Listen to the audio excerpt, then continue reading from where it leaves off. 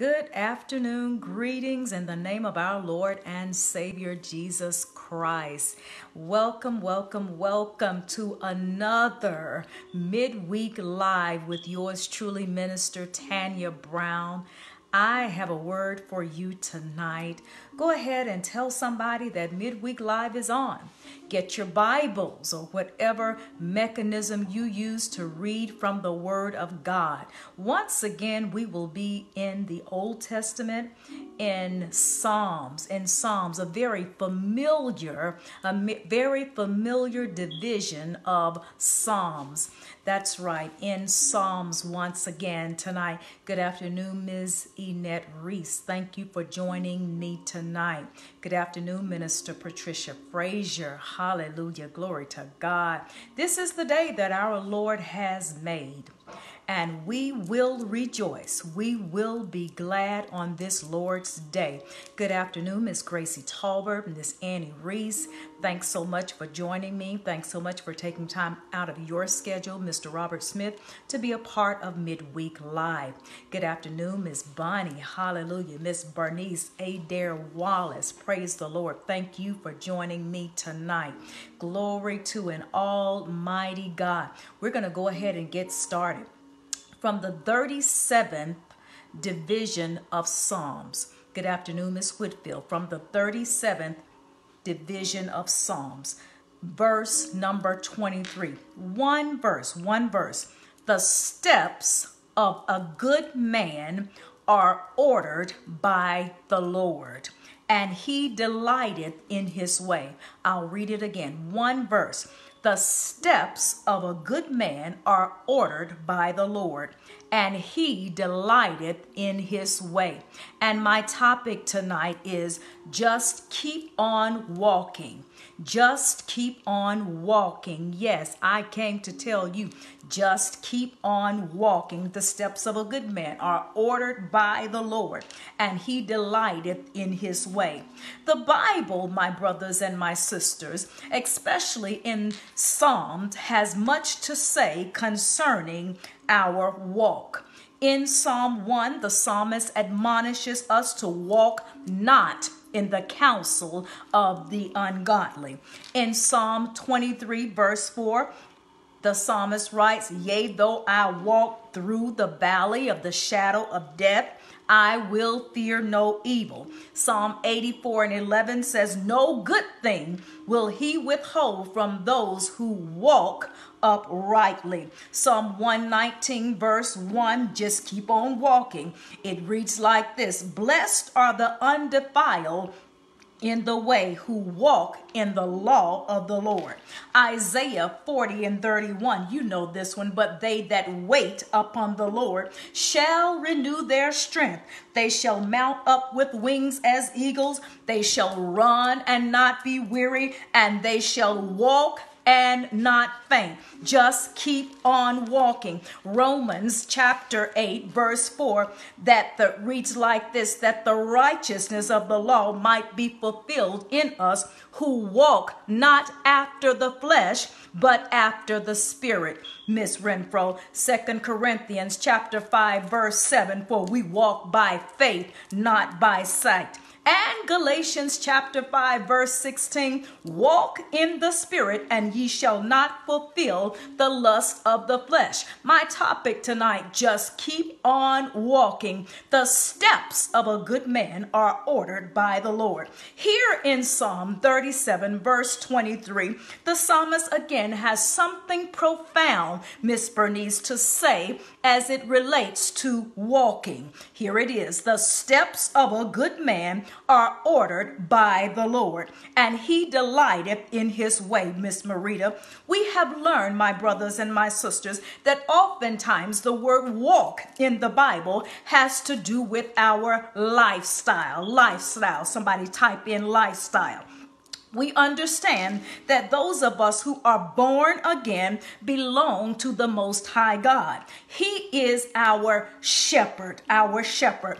Therefore, because we belong to him and he is our shepherd, it stands to reason, my brothers and my sisters, that he would leave on record instructions for us to follow as it relates to our walk, Dr. Boykins. Remember that we have been taught that a shepherd's job is to guard us, to grow us, and to guide us. In this particular verse that we will study tonight, the shepherd leaves us inspired instructions that will guide our walk as long as we follow him, Miss Gracie Talbot. This verse, my brothers and my sisters, is about our director. It's about our director, but it's also about direction. And thirdly, it is about delight. Those are my points that I'm going to focus on tonight.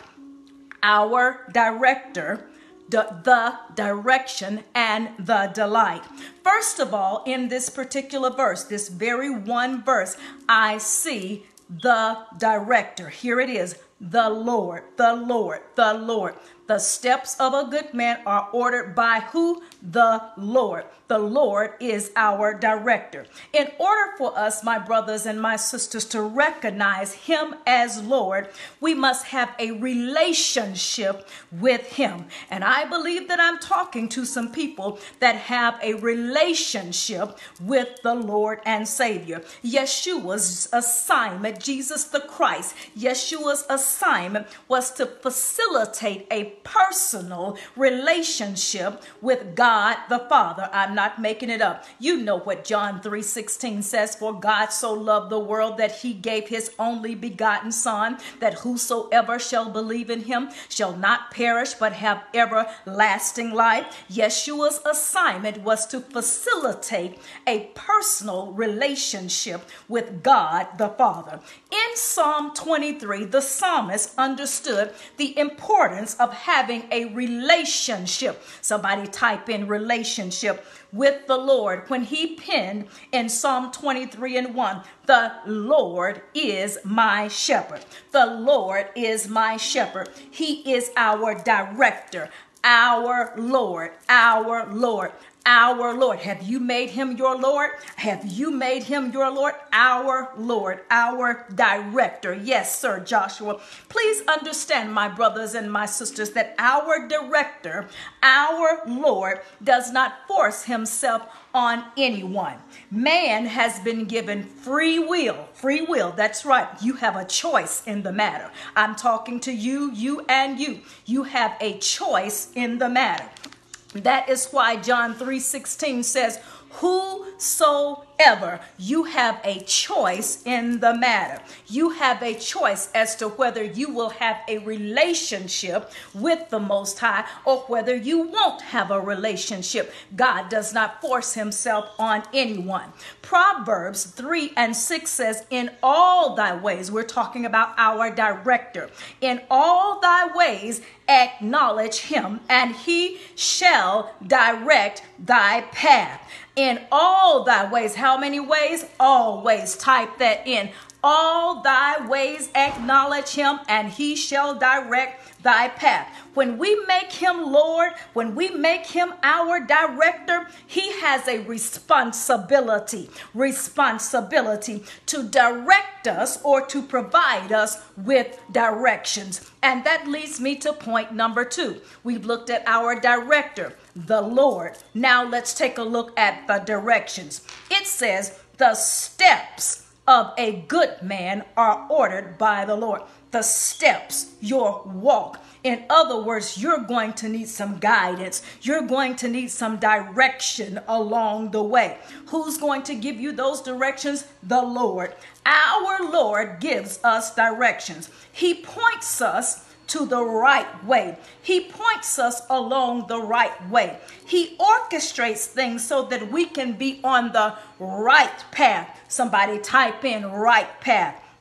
His directions, my brothers and my sisters, for our path are found in his word. As you walk, you're going to need some directions. I know you think you can do everything all by yourself. I know you think you have the right education. I know perhaps you think you have the right finances and you don't need anybody, but I came by to let you know that you need some guidance. The word says, in all thy ways acknowledge him. There was a time, my brothers and my sisters, when we ventured into the unknown. All we needed was a map and or a compass, Deacon Carl Brown. And now, thankful to technology, we have a GPS system. We have our own personal navigational devices on our phones to help us to reach our destination.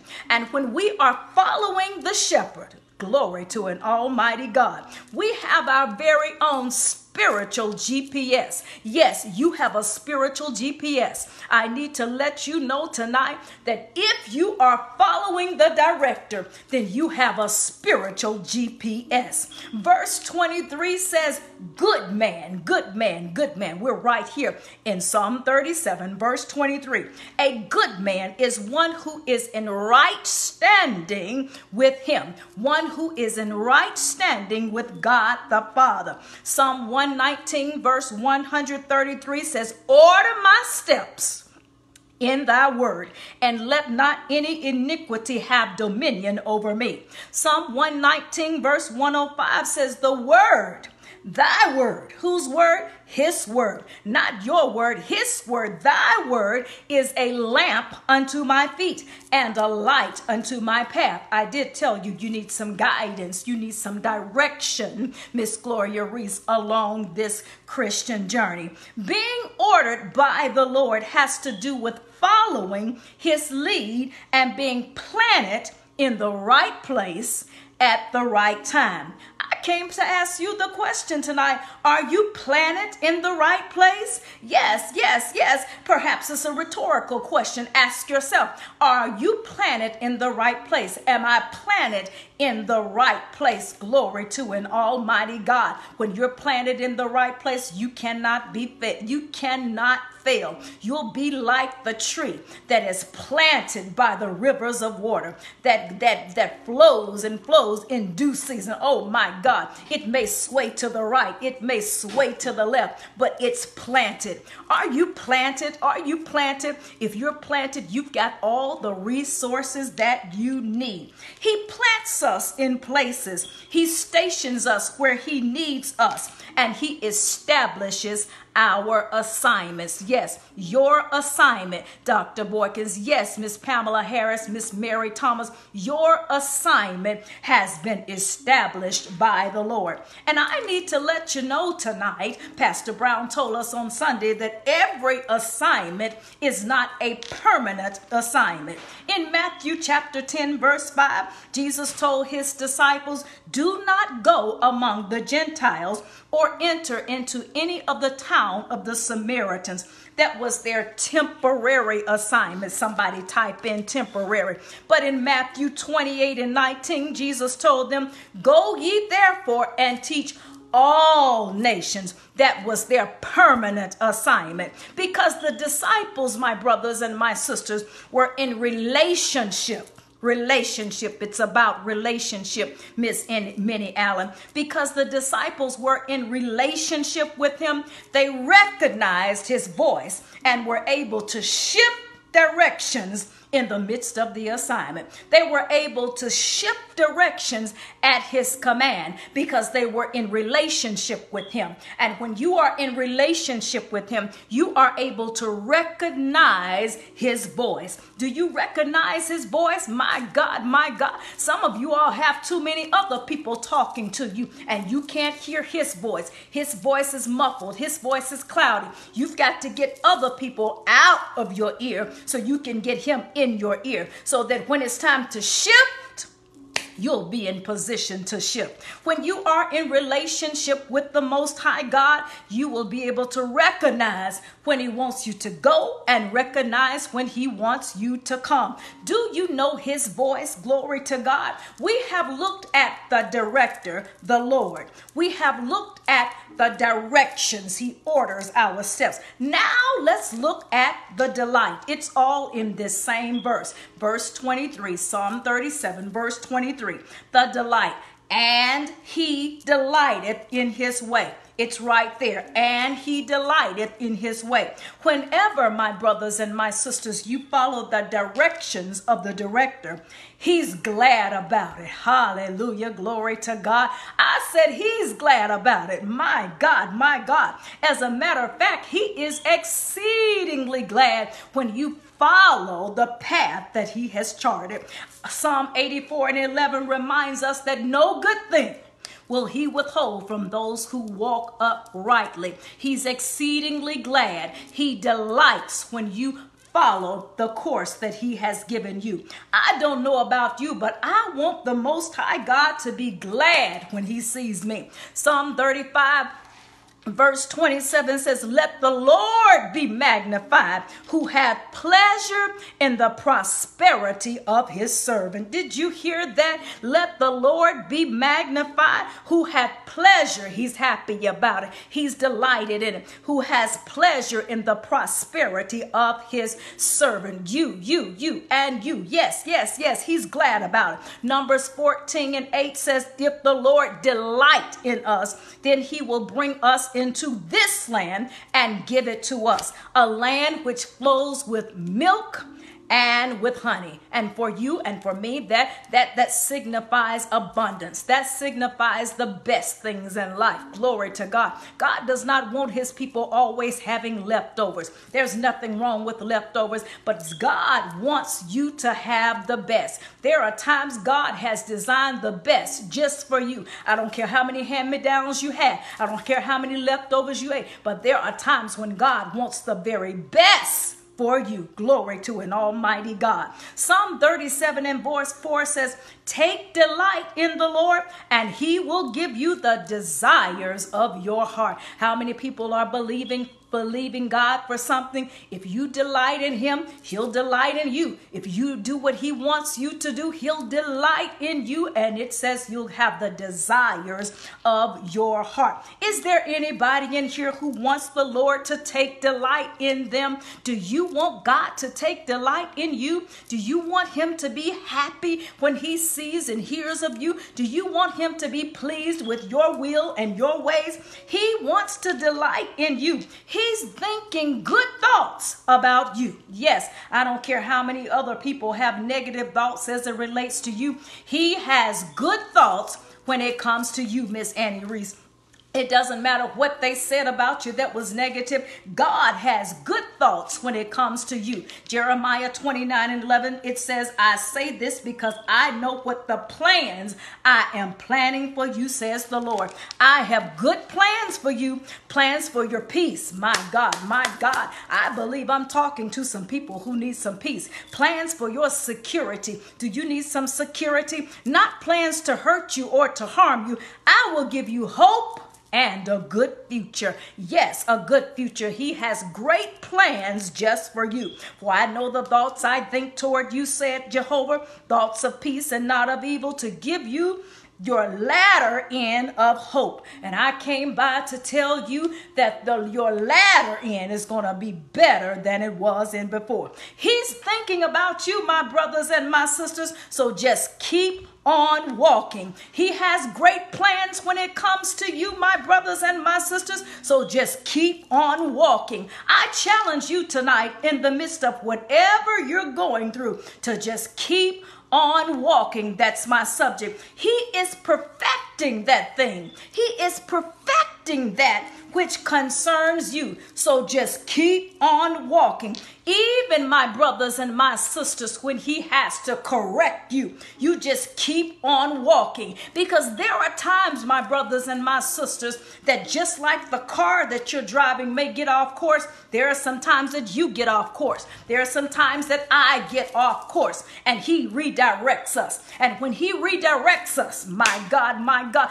just keep on walking. Sometimes he has to reroute you, but just keep on walking. Keep on walking. What you and I have to understand is that while he is directing our path, he is also walking with us. Did you hear that? What a mighty God we serve. He's directing us, but he's also walking with us. How do I know, Miss Yvonne Whitfield? Because the word says, lo, I'm with you always. Lo, I'm with you. Lo, I'm with you. Yes, he's going before us, but he's also along with us. My God, that's the word of God tonight. Just keep on walking. Just keep on walking. So I challenge you tonight.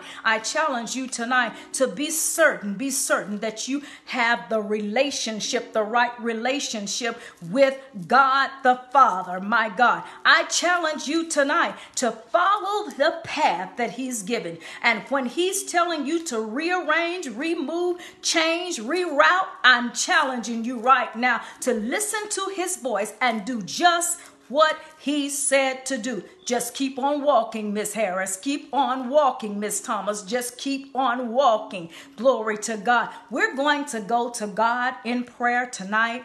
Hallelujah. If you have a problem, a concern, a situation that you need prayer about tonight, we're going to turn it over to God. It doesn't matter how big that situation is. Doesn't matter how big it is. It's never, ever too big for God. It doesn't matter how small it is. You know those small problems that we think are just too small to bother other people about. I came by to tell you that they are just right for God. Why? Because in his eyes, they're all light afflictions, Miss Marita. Yes, I will pray for your family. He says these light afflictions are temporary. That means that trouble will not last always. That's right. It will not last always. It is going to pass. My Lord. Glory to God. Let's go to God. Hallelujah. Father God, we come tonight. We bring to you, Lord, all of the concerns and all of the needs and, Lord, all of the difficulties, God, that your people are dealing with tonight. Hallelujah. Yes. That is nothing for God. Glory to God. Lord God, we just thank you, God, for going before us, fighting our battles. We thank you, God, for going before us, being our advocate. We thank you, God, for doing great things, new things in our lives, God, tonight in the name of Jesus. We thank you, Lord, for the peace that surpasses all man's understanding. Lord God, we ask that you will comfort the Frazier family tonight in their hour of bereavement, Lord. God, give them peace, God, that only you're able to deliver, God, in the name of Jesus. We thank you, God, for doing it now, God. We thank you, God, that even this, God, is just right for you to do in the name of Jesus. Lord God, we thank you, Lord, for blessing the Laney Taylor family. We thank you, God, for being all that she needs for you to be in the name of Jesus. Lord God, we thank you tonight for canceling the assignment of the enemy. Every demonic attack that the enemy has launched our way, God, we thank you for canceling it in the name of Jesus. Lord God, we thank you, Lord, for doing a new thing in our bodies, God. We thank you for going into the individual cells, God. We thank you, God, for rearranging things, God, causing the cell to function just as you intended it in the beginning, God. We thank you for weeding out abnormalities in the name of Jesus. We thank you, God, for purifying the blood, for life is in the blood. We thank you, God, for soothing the pain, God. We thank you for driving away fear, God. We thank you, God. We bind up that spirit of anxiety, God, that is overshadowing and attacking your people in the name of Jesus. We thank you, Lord, for overshadowing your people, God, with a cloud of peace, God, the kind of peace that is not of this world, the kind of peace that no counselor or therapist can provide, the kind of peace, God, that only you can provide in the name of Jesus. Now, God, we thank you for regulating bodily systems in Jesus' name. We thank you, God, for restoring relationships. We thank you for restoring family relationships, friendships in the name of Jesus. We thank you, God, for allowing your people to hear your word, God, and to cancel out the enemy's word in the name of Jesus. We thank you for walking with us and for talking with us in Jesus' name. We thank you, Lord. We give you all of the glory tonight.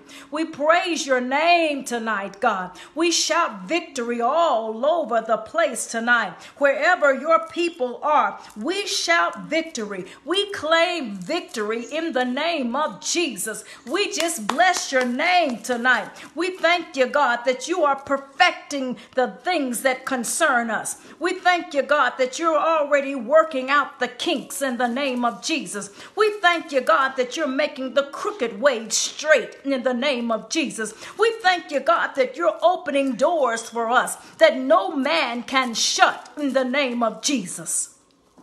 Hallelujah, God. Hallelujah. Hallelujah. Hallelujah, God. Thank you, Jesus. I decree and declare peace in your people's home. I declare peace on their jobs in Jesus' name. Have your way. Have your way, God. Have your way. Have your way. Have your way. It is done. In the mighty, powerful, awesome name of Jesus. And it is so. And it is so. And it is so. You begin to claim it in the name of Jesus. It is so. Hallelujah. In spite of what we see, it is so. In spite of what we feel, it is so. Yes. Hallelujah. Glory to God. We bless the name of Jesus tonight. I want to thank all of you for joining me for Midweek Live. I'm encouraging you, just keep on walking. It is so, yes. Just keep on walking. I know it's tough, but just keep on walking. Hallelujah. Yes, yes, yes, yes, yes. Hallelujah. Praise God. Thanks for joining me. Remember that we are back in-house. If you do plan to come, seating is still limited. Not as limited as it was, but it is still limited. So please sign up. And remember that in order to enter the sanctuary, you do need to be vaccinated. Glory to God. Hallelujah. And hopefully Miss Janie Brown will have our announcements up on the screen tonight. I do know that I think we're having another yard sale soon, and hopefully that information will be up on the screen. You remember you can pay your tithes through the Easy Tithe app. The Easy Tithe app. Pastor Brown's 33rd anniversary is March the 27th, 9 a.m. worship service. Dr. Eric Ingram will be our guest speaker on that Sunday. If this message has been a blessing to you, and to you, please share it with somebody. Hallelujah. Glory to God. Thanks so much for joining me, all of you. Remember to keep walking with God, and God will keep walking with you. Until next time.